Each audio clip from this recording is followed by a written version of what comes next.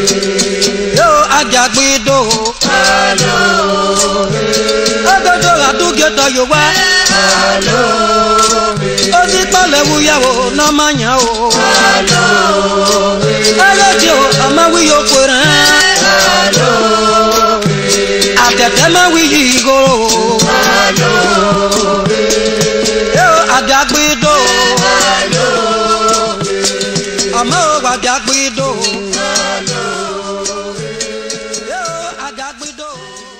Today's program is very important and educative. We're going to be discussing about the hierarchies of the chiefs in the Oba Palace, how they have been contributing immensely to the greatness of Benin Kingdom.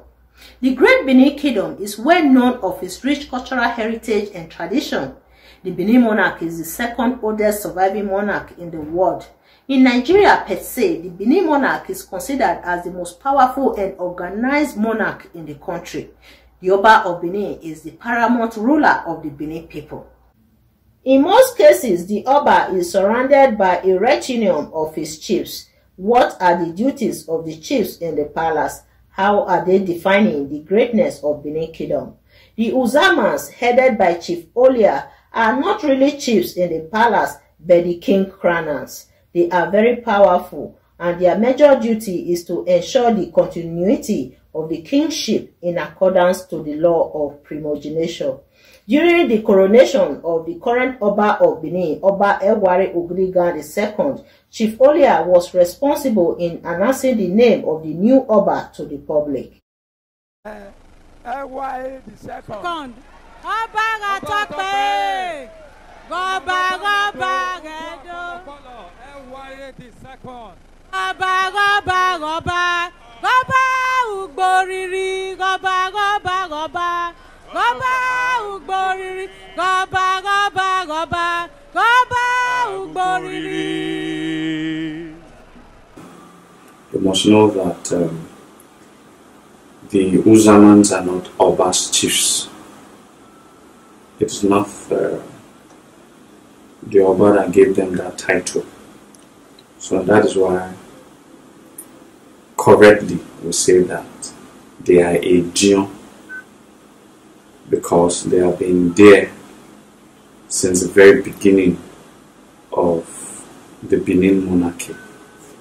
And when we are talking about Benin monarchy, we are not only talking about the second dynasty, the Obashi. We are also talking about Ogisoshi, inclusive. So when we're talking about Benin monarchy, we're talking about the monarchy that stretched between these two dynasties. We agree that Dynasty 2 is a continuation of Dynasty 1. That is why in most videos that I do, I try to let people know that the present Oba of Benin, Eware II, is the 71st king of Benin, and not 40th. Otherwise, you start to create that division that Dynasty 2 was never part of Dynasty 1. Everybody knows the story of how Dynasty 1 eventually wriggled his way into Dynasty 2 continuation. So these Ejon, I'm going to tell you how they became known as Uzama. Most of them still doesn't agree for you to call them Uzama. That is because the word Uzama itself is denigrating to them as a people. They were councils of elders. You know, in Benin, before the Dynasty 1 started, that is the Ogisoshi, we had a cordion with the elders of various quarters. In the beginning of Benin, we had about 33 quarters that makes up Benin. So each of the elders from those quarters used to have a fellowship to decide on the way forward of the kingdom. Maybe Ubini as at that time, or Megodo as at that time, the name of the land. Doesn't really matter, but we know that it was not established, the rulership was not an individual thing. It was a collective rulership where people come together to decide the fates of the people of the land. All right. Through that eldership, through that councils of elders, one of them emerged because he was crafty, he was brave, he was wise, he had all the modern day attributes of a true leadership. So he was able to meander his way through, and then that became the first recognized ruler. But one thing we must take notice this: he was part of these elders. So he came through the ladder of these elders, and he eventually became their leader. Alright, at that time, where all these people were the same, they all had the same equal power. Alright, he was not able to find a way, so in a way that he becomes more powerful than these people. However, he also assured some of his trusted comrades within this circle of elders that when you allow me, when you support me to become the first ruler or king of this land, then I will also have a place where you will be fully established, that your role in the kingdom will be passed from you to your children, and it will no longer be rotated just like it was. It has always been rotated. So eventually he got some of the support. Alright, so when that name of that king who came through the ladder of the elders and became the established ruler was called Igodo. So Igodo now became the first Ogiso of our land. That is, he became the first king of our land. However, I was not able to meet up with his promise of making these trusted comrades of it that they were all in the same circle of eldership. So it was now his grandson who became the second Ogiso, who was able to fulfill the promise of his grandfather. So when Ogiso who was the grandson of Ogiso Igodo, became the king of Benin, he was now able to call 4 of these elders and made them part of the council of his rulership. So these 4 elders, the number 1 amongst them is Olia. Now, Olia is a conglomeration of 2 words. Iha, Benin divinity. Ole in Benin means owner. So owner of divinity. Words like this, you can also see it in Olokun. Okun in Benin means water body, sea. Then Ole Okun. Alright? We call it owner of the sea. Just like it was also in Oliha. Alright, so the Iha divinity is also found in some other tribes like Yoruba that has Ifa. Alright, some tribes call it Afa. You know, these are different divinities. But the one of the Benin is called Iha. So the chief propitiator of the Iha is called Oliha. Alright, Oliha now is the head of these elders. After Oliha, the second in command is Edonhen.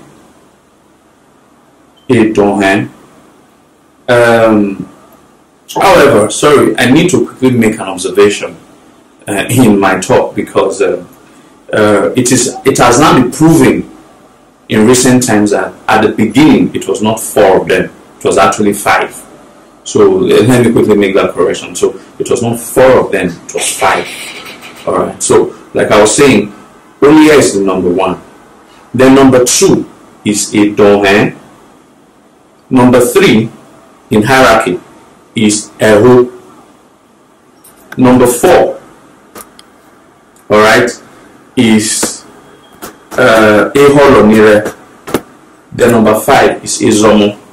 Now you must understand that this analysis that I'm giving is at the time of Ogisoye. At the very present hierarchical classification of these people, it is no longer Ehu that is number 3. It is now Uzamas, who was number 5, but now is now number 3. There was an event that happened during much later, during one of the Obas era, that made a donor in Benin Benikbe, even normal semi, no reason more ya dinero.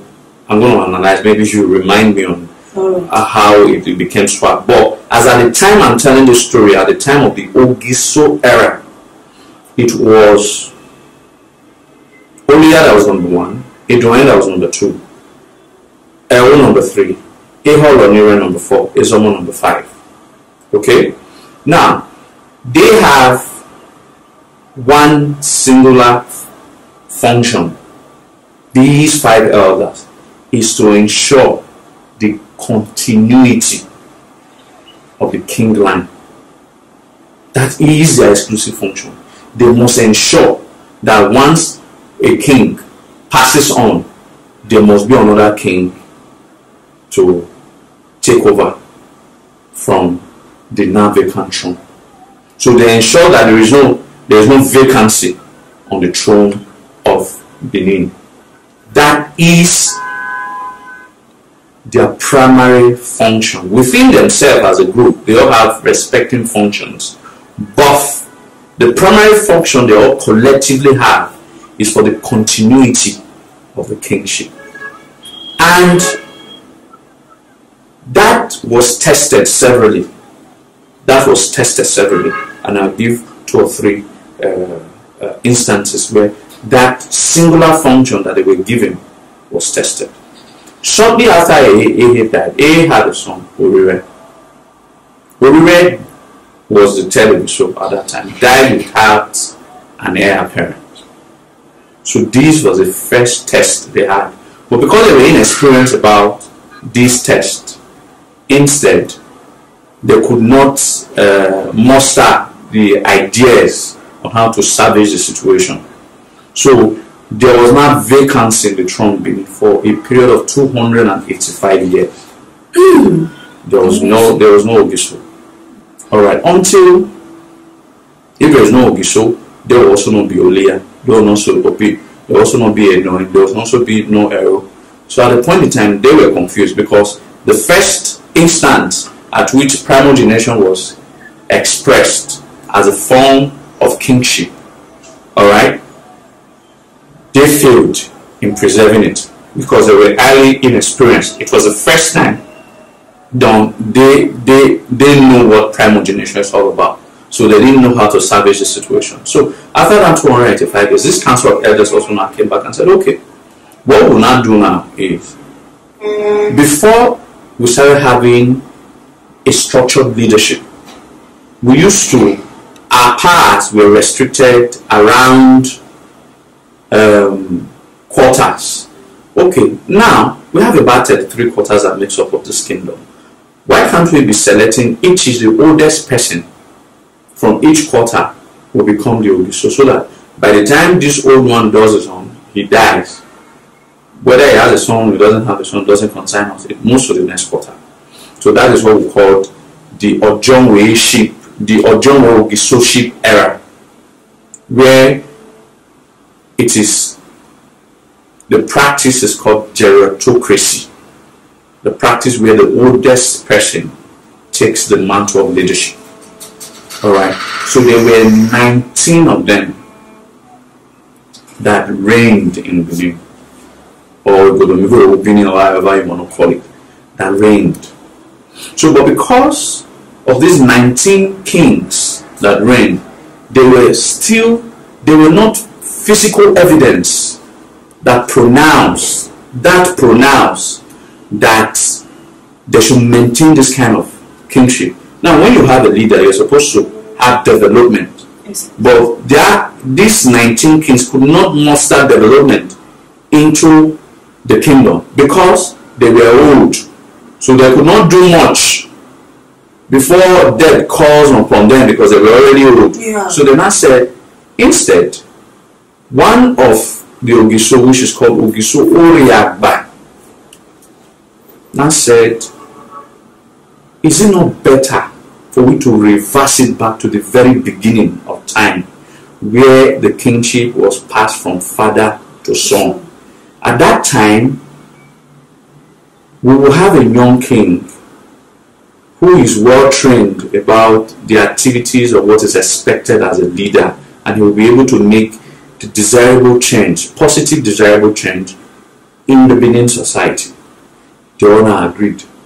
But they also told him, remember, that we are 5 who had supported that idea of one person taking in charge of the activities of this kingdom.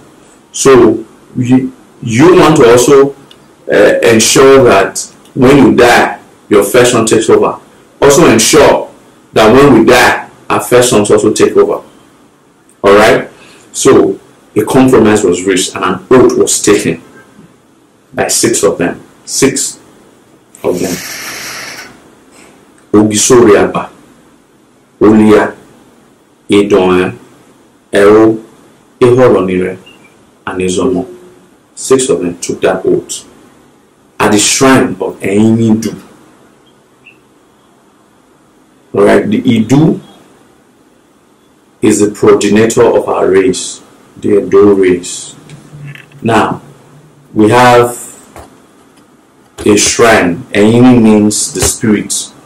It has an altar where that oath was taken, that these XYZ applicable to the Oba of Benin, to the Ogiso as that it was called, is also applicable to us. The privileges that is applicable to him, that our primary duty that we swear before any do is for the continuity of the kingship line. Alright? And they will also ensure that they take very good care of the crown prince. So also, when they also sojourn to the land of the ancestors, the Oba, or Ogiso as it was called then, must ensure that their lineage,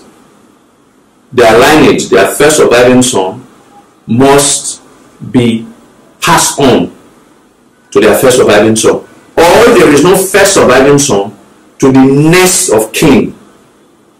The same law that was applied to the Ogiso, to the king line, was also applied to them. So it was not inherently the Ogiso that made them. They all sprang out from the same council of eldership. So that is why the kings of Benin is said, like I said earlier, that they are not the chiefs of the Oba of Benin. They are elders of the land. They have been there from the very beginning, just like the eldest kings of Benin have been there from the very beginning. Alright? So Oyaba passed on, his son came in and all that. Now it got to the time, the reign of Ogiso Eheneden. Ogiso Eheneden had no child as well. Alright? So they were faced with the same situation that they had faced earlier on, that they could not tackle, but this time around they were already experienced about the situation, that if it is not necessarily has to be the first surviving son. If the king does not have any surviving son, it has to be the next of kin. So they now looked for the next of kin, who was a young man called Ohede. Alright, they now made Ohede the Ogiso. Ohede is not the son of Ogiso Eheneden. If you see the rankings of the Ogiso rankings, you see Ogiso Eheneden, the Ohede. Ohede is a cousin, a nephew to Ogiso Eheneden. So it was Ogiso Eheneden's eldest brother's son. Alright? Or younger brother's son, their boy. I think it's either a cousin or a nephew. Alright, to Ogiso Eheneden. So Ohede, that Ogiso Ohede, the viewers must pay very strong attention to him, because it is that Ogiso Ohede direct. So the present Oba of Benin is a direct descendant of Ogiso Ohede, because from the Ogiso Ohede, it did not break again down to the Obaship line. Alright, so it was maintained. The likes of the Aorodos, the Abioye, the Odolige, these were all sons of Ogiso Ohede. So it is what's transcended into the Oduduwa, the Oromiyan. So Oromiyan is also one of the direct descendants of Ogiso Ogwede. Alright? At the tail end, another issue happened. There was a vacant throne. Now, obviously everybody knows the story of Ogiso Owodo. I had a son that was banished from the land. Well, I wouldn't say he wasn't banished. He was sent out to be killed. Yeah. He was sent out to be killed, but one way or the other, he was saved. He was saved. All the circumstances, it's already out there. The story is out there. It's a very popular story. Now, he now left, he meandered his way and got to Ife, where the Yorubas, the Ife people now called him Ududuwa, and all of that. Now, in that space where Ogiso Owodo had died, and there was no other kids and kin. Now, understand something very peculiar that you must understand. When Ogiso Owodo died, a Kaladeran was already on the run. The Benins were aware, these elders were aware. Now, because they knew that he was still alive, the crown prince, that is why they did not make any other king in Benin, as the tradition demands, that should, in case the present Oba or the immediate past Oba does not have an heir apparent, you give it to the next of kin. The Ogiso Owodo had hundreds of next of kin, but the Ejon did not make any of the next of kin the next Ogiso, because they knew that the heir apparent is still alive. Instead, they now looked for an influential man called Evian and made him an administrator, pending on when the son either dies, so that they can look for the next of kin. Eventually, Evian was there and all that. Those intricacies I don't want to go through. But one way or the other, something led to them and said, okay, we have to go back and look for him. Since we are still always alive, that's how Olia led other Ejon in search of him. Because I had said, about 200 years earlier, they are sworn an oath that their express, their primary job is to ensure the continuity of the kingship. It is the only role they have. Outside that role, they don't have any other role. So in other words, it is only when an Oba has joined his ancestors, there is a need for the next Oba. That is when the role of this Ejon comes into play. After which there is an Oba. However the Oba does his kingdom and all that doesn't concern them, because it is not their duty. Their duty is to ensure that there is an Oba on the throne. Right? So that was what led them to Ife to go and trace the crown prince and brought him. The crown prince could no longer come. Of course, we know the story. Instead, they sent the son Oromiyan, that now became the most important thing, that they have done their duty, their sacred duty of bringing the next in line in the king lines. Alright, so it has always been like that. That is their primary functions, and they were called Ejon until, because they had too much influences as a people to either, in other words, if you are the crown prince, you must be in their good books. Otherwise, if they say that you are not going to be the Oba, you cannot be the Oba, because through them lies so much power. They make and they unmake. At that time of history, I want to quickly say this, they were king makers. At that time of history, they were that powerful that it is true that they were king makers. But their power started to reduce. Alright, the other subsequent Obas saw how powerful they were, so they now started reducing the power. Till now, they are no longer king makers. They no longer will decide who becomes the Oba. The law of the primogenition decides that already. However, they are the one, you cannot refer to them as a king crown house. They will ensure that every Oba is crowned, is coronated.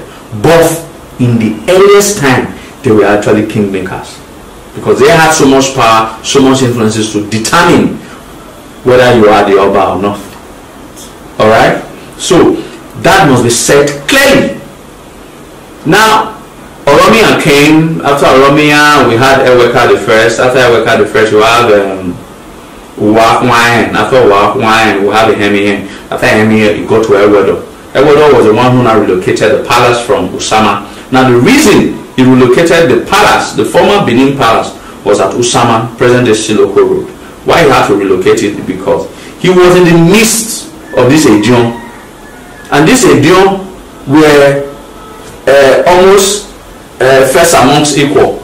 Like they see the Oba as first amongst equal. Like the Oba of Benin is, you know now, like 5 twins or twins, like they are all age mates. Yeah. Oba Benin is just like the eldest amongst their age group.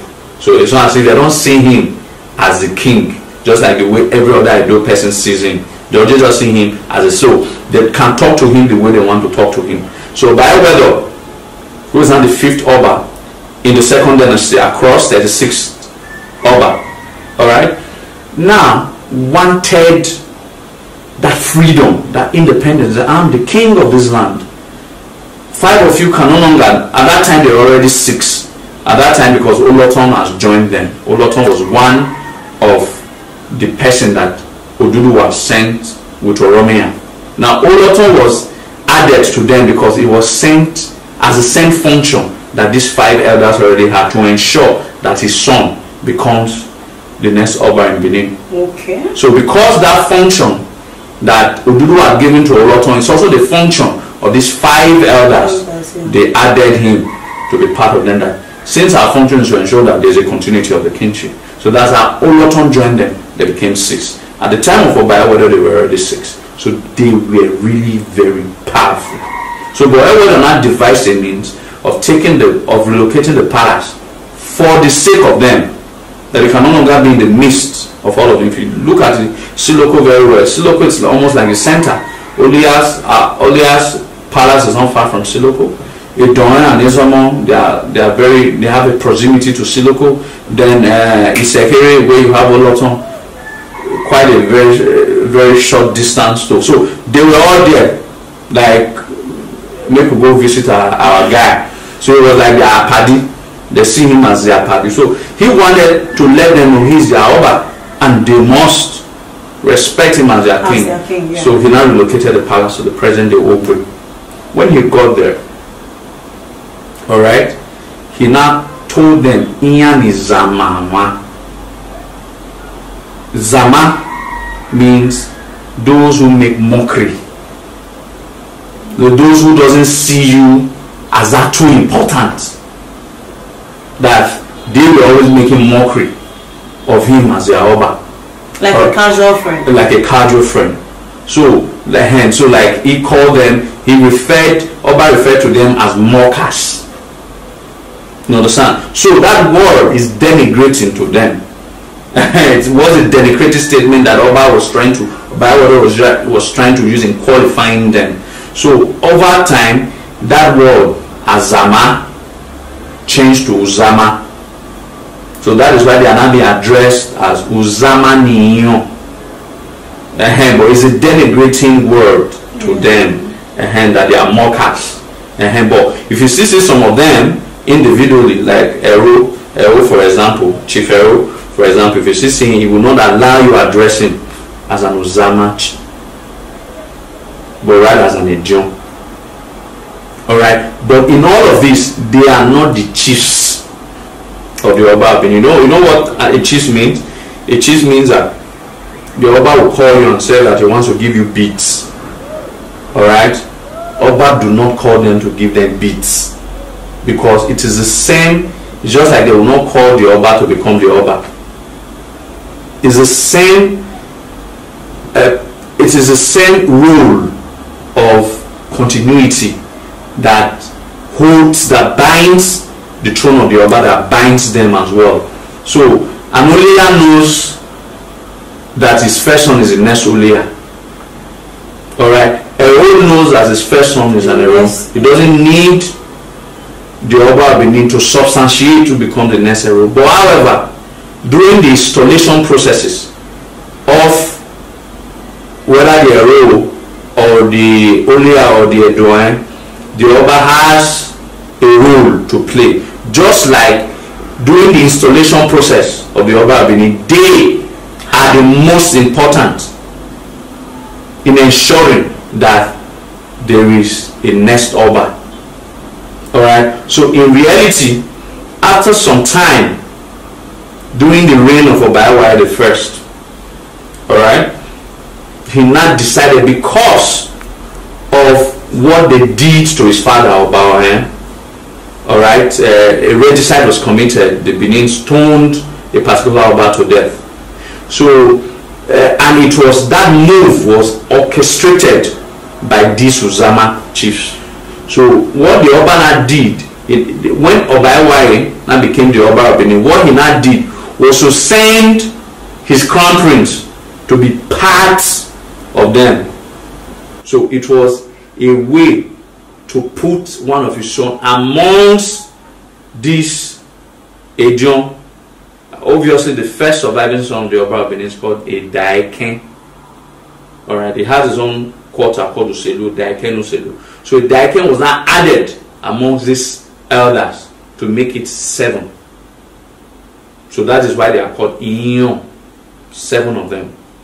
Now, but during the time of Akenzwa the First,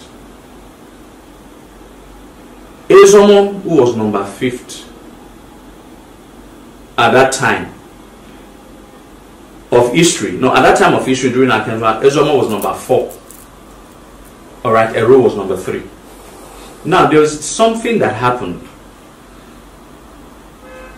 after the daily activities, having judged matters with the king. The king now said, let them bring food for his elders so that they can dine and eat.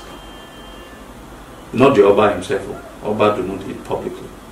He doesn't even eat self, according to what the Benin believe.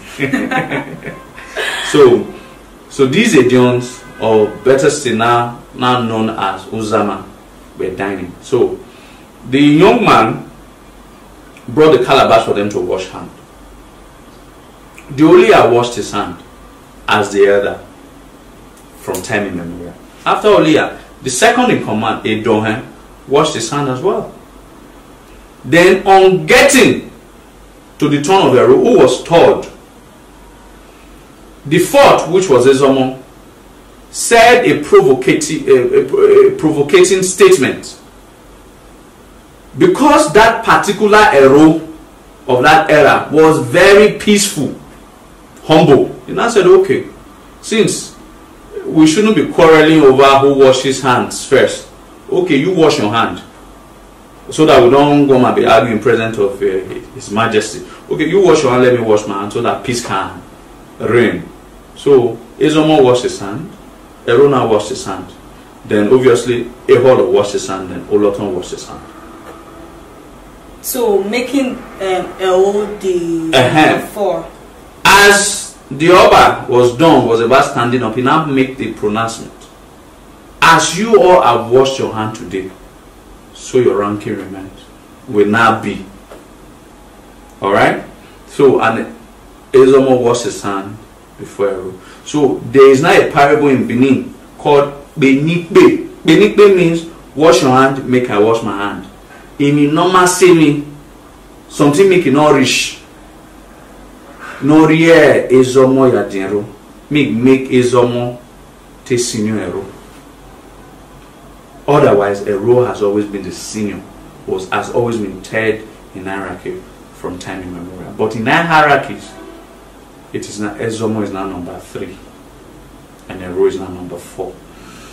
All right, these specifically are the functions of the Uzamas, but individually they have their respective functions amongst them. For example, the Olia is the one who puts the crown on the head of the Oba. That is his exclusive. Alright, that is his function. On that night, on the 12th day, in the 9th of the 12th day after starting the movement from Uselu, the Olia, the Oba knees in, that will be at Uzamas Palace, does so many rituals, but at the end of the day, it is the Olia that will put the crown on the head of the Oba and also announce the name, Nohaya Oba, the name at which he will now be known as the Oba of Benin. He will also be the one to publicly. Then the Edoen deputizes. When you mean deputy, should in case there is no Olia at the time of coronation, then the Edoen must not take that role if there is no Olia. Alright? Then the Uzamas is more like a warrior. Uzamas of old is always believed to be the wealthiest of all as an individual. He's actually a very wealthy man from the days of old. Alright? Then they holds the pot of wisdom. Alright? If we're propagating ideas, we want to propagate what should guide the Oba. That is the function. He is the holder of the pot of wisdom. Then the Ire is the shrine keeper of Ire. Ire shrines represent a whole lot of things in Benin. Then the Oloton maintains the palace at Uzamas, takes care of the palace at Uzamas from the Sekiro Oloton. Then obviously Daiken is the youngest amongst all of them. So when as an Daiken is about to become the Oba, he performs a specific ritual, quite expensive though, where he will now have to buy the seniority. You know, as a crown prince, he's young, he's a junior, he's the youngest amongst all of them, not by age, by hierarchy. Alright? So when he's about to become the Oba of Benin, he will now buy seniority from these 6 elders, so that if you go to Olia's palace now, you discover that there's a picture where Olia was number 1, was sitting at the left corner. Oba was sitting, the crown prince was sitting at the right corner. So left corner is senior. So Oba was at the tail end. They will now see another one again. Oba was now sitting at the left, followed by Olia. What has happened? The first picture was showing that is how they are in hierarchy. Then the second one was now showing that Oba of Benin, the crown prince now, has bought seniority from these people, and is now their elder. It's now their eldest. And shortly before after then, he attains the Obaship.